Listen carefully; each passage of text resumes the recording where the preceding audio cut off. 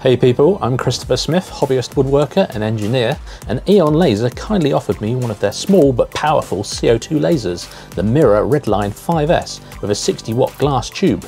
It's pretty much a business in a box, capable of cutting and engraving a massive range of materials, and it's packed full of features. I'm hoping to use it to take my woodworking to the next level, but also make a little bit of money on the side.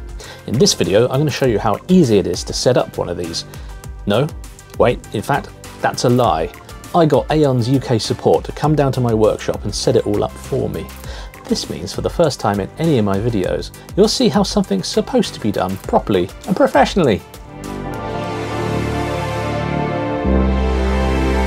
It took a little while for my machine to arrive, but Aeon kindly gave me a nice little update showing my machine in their factory being tested. Everything arrived in one big crate and in fantastic condition. However, it was a little earlier than expected, so my workshop wasn't quite ready. No matter, I unboxed it in my living room and created the world's most expensive and high-tech coffee table. I'm really looking forward to playing with this machine. Most of my experience with lasers has been a cheap diode laser and an old CO2 at my local makerspace. Spec-wise, this thing makes them look like toys. The cat approves, of course. Over in the workshop, I cobbled together a bench just about the right size for the machine, 115 kilograms total in weight, and with its speedy motors I was warned I'd need a solid bench, so I doubled up on 2x4s and made something fairly solid that was also bolted to the wall for extra rigidity. I also made sure I had plenty of access to the machine for setup and maintenance. Now they recommend at least 6 inches either side for airflow, and with the orientation of the laser where I've got it planned, there's plenty of room to get that, and also to get to the back. Plus, with the machine's pass-through ability, you can slide longer pieces of work into the machine, so I wanted to take full advantage of that and make sure I had plenty of space. In hindsight, I'm happy with the bench, but Aeon do a bench with wheels, which I probably should have sprung for. Not pretty, but I also made a hole in the wall for fume extraction. Now this laser has a built-in extractor, which is really nice, along with 5 meters of flexi ducting, so you just need a 4-inch vent hole leading to somewhere you don't mind burning smells going out to. Time to say goodbye to my crappy old diode laser. This thing's been great. For a little light engraving and cutting very thin woods, but at 5 watts there's really no point in keeping it.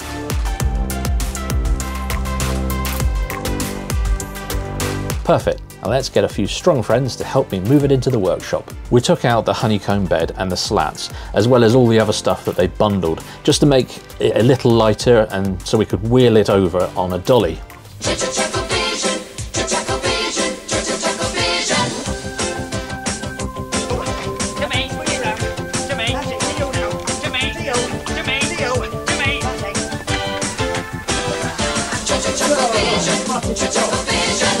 A few pivots and to me to use later, and it's on the bench looking sexy and ready to set up. They bundle a bunch of stuff with the machine, and I also got the chuck rotary axis so I can engrave some of the wood turning that I do. I'm really looking forward to trying that thing out. Accessory wise, you get a network cable so you can connect the machine to a network directly. Now it'll handle Wi-Fi too, but I'm actually going to use something completely different. I'm going to go directly from a USB into a PC. And of course they give you a USB cable, as a set of hex keys, cotton swabs for cleaning, 2 key switches for accessing the doors and panels, pipe clamps for the 5 meters of ducting that they give you. Note that ideally for optimal airflow, you should use as little of the ducting as possible. And if you have a permanent location, consider using some rigid stainless ducting instead. A lens remover, great for not getting your grubby little fingers on the lenses. A USB disc, which includes some of the bundled software. Incidentally, this will also work with lightburn, which is great. As a funnel for helping to fill up the chiller.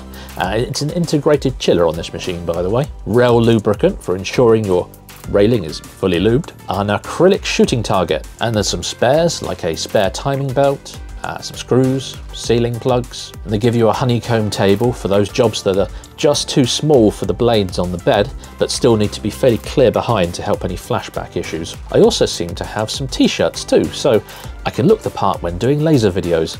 I might actually wear them when it's not winter and I'm not freezing my nipples off.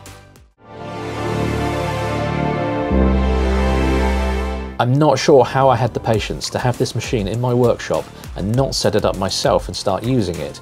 It's really quick and easy to set up, and I could have done it myself. But we wanted to show you how available UK support is and how great the UK support is.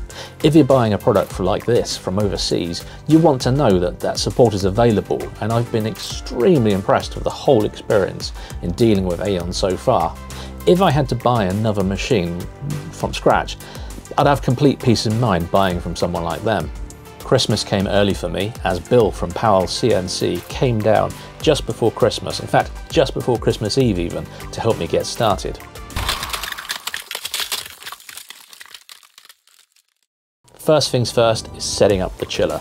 Now, something awesome about this machine is the fact that it comes with a built-in chiller, so you don't need to buy a separate chiller and have a bucket of water nearby like on some old lasers. That's brilliant if you have a little workshop like mine. The Mira 5S has a tank capacity of about 2.5 litres and should be filled with distilled water. Filling it's nice and easy, just undo the bung, pop in the pipe and the funnel and pour away. There's a level indicator on the back and it should be filled just so it goes into the fill zone, but not any further. If the water does run too low and goes into that alarm zone, you'll get an alarm come up telling you, as there's a sensor in there as well. During cold periods like it is at the moment, you should also add a percentage of antifreeze in there, just to make sure nothing freezes up, as this could damage the system or the tube. Now, there's a nice chart in the manual about how much to add, so we topped it up as needed. As I mentioned, this thing's got a built-in extractor, so it's just as simple as popping the flexi ducting to the outlet and then into the wall, securing it with Jubilee clips. As they give you 5 meters, Bill cut down the ducting a bit to improve airflow, but this still gave me a bit of play for moving stuff around if needed. Putting on my HVAC hat for a second, if you do need something more permanent, stainless rigid ducting works really well. Don't use galvanized. Obviously try and avoid right angles too, and keep the total length under 4 meters if you can. If you must go over 4 meters, jumping up a size to 5-inch ducting or using an additional fan can help. As you can imagine, the smoothly moving X and Y axis could move in transit, cause problems when it comes shipped. So they supply pins to secure the axes in place. Now, there are some straps on either side with nice labels reminding you to remove these pins before using the machine.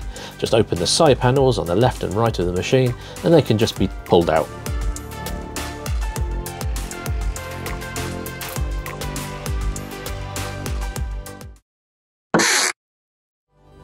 The laser must be level, ignoring the obvious issues with water flow and keeping things on the bed. An unlevel machine can cause additional friction on the rails and shorten the machine's lifespan. It's not so much of an issue on the smaller 5S, but the bigger machines it is important. Now, a leveling gauge comes with most of the machines, but a simple spirit level just does the trick. If you need to make any adjustments, the feet are easily adjustable with a spanner. The Mira 5 does not come with a leveling gauge, as it's not so critical due to the shorter length of the rails. It's a fairly rigid machine. We connected up the power cable and, in this case, a USB cable to go from the PC that's going to run the laser. There's a key switch, which is handy if you want to lock down the machine. Maybe you've got curious children around in the house, or perhaps a co-worker who wants to try giving himself a tattoo. I don't know, but it's nice to have it there. Now, my workshop is very secure, so it can stay unlocked. So just turn the key switch, reset the emergency stop, and away we go. We've got power! When you first power up the machine, give it a few minutes as the water needs to circulate and flow into the tube. You can take the cover off and watch this, which is really cool. I should mention that one of the really groovy things about this machine is that there are so many things that are toolless, like changing the lens and the mirrors, and also this includes the tube. That's right, no tools are needed to change the laser tube over. Right, that's done, but it might be worth just checking those water levels after this is done, because obviously the tank will empty a little bit as the water flows into the machine. And indeed, we had to do a little top up. So time for the first cuts. Right, we're ready to set up and ready to cut. Bill rather sensibly did some checks before burning anything. Some jogging of the X and Y axis, raising and lowering the bed, homing everything, etc. I'm in the laser! It's all looking good. Has to be said, Bill's an amazingly patient man with me bombarding him with tons of questions. We took a piece of scrap MDF and drew a rectangle in lightburn and sent that over to the laser. Quick perimeter check just to make sure everything was going to cut okay, and then fire the laser. Begin laser ignition! Now while that's cutting, let me tell you about speed. We're not cutting at full speed here. This thing can go fast. 2000 millimeters per second engraving if you put an RF tube on it, although I'm using a glass tube, which will do up to 1200 millimeters per second, and that's 5G acceleration as well. Very, very fast. To put that into perspective, that's 60 miles per hour in 0.34 seconds, enough to make a human faint if they were to be strapped onto something that fast. Once that was done, we then measured the diagonal of the rectangle to ensure everything was the size it was supposed to be. Perfect. Now for an engraving test on some card just to check the power levels. We focused the lens and flattened out the card. Now autofocus is standard on the Redline machines, and it doesn't use one of those fiddly pin things that you see on some lasers. There's a ring around the lens which will detect contact with the workpiece. I was quite impressed with the fume extraction at this point, by the way.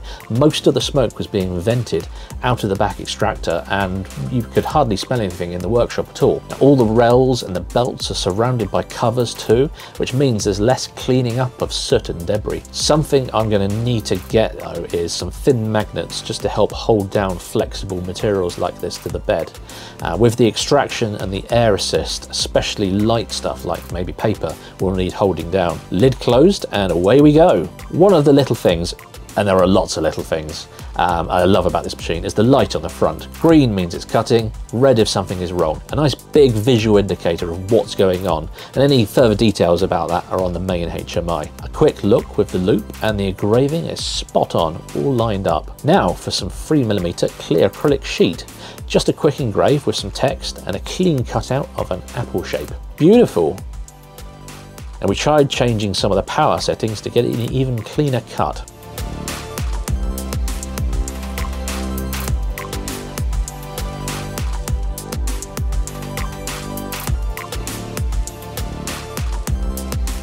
That's even better still. Now, the really fun part, testing the rotary engraver. I've got the chuck style rotary engraver jig, which is perfect for gripping things tight, such as some of the wood turning that I might do. If you're planning on doing tumblers and delicate things, perhaps glass, the roller rotary is much better. The chuck one can do it, but some care needs to be taken. One thing that did stump us for a minute, but it soon became clear what the issue was, is how the rotary works with its own drive. Most laser cutters swap out the Y-axis, so this is disabled when using the rotary, but the Mira has an independent drive, so you can not only use the rotary, but also at the same time use the Y-axis still, and position the laser exactly where it's needed. Groovy. We did a little bit of engraving on the rotary, just using a bit of dowel, taking care not to hit the chuck, of course. Look at that depth of cut. Who needs a lathe with this thing? I could do all my wood turning with a laser. We tried a snowflake engrave too, and that came out wonderfully. Quite low power and still quite a nice deep engrave. I've got so many ideas now flowing through my brain. I can't wait to use this thing for some projects, especially some of my wood turning stuff. So absolutely massive thanks to Aeon for this machine, and a massive thanks to Bill at Powell CNC for coming all the way down here and helping setting things up just before Christmas too. I'm absolutely really looking forward to posting some more videos on this, and when I do, I shall pop them here for you to click on. Ooh, there, oh, yes, videos, oh, yes.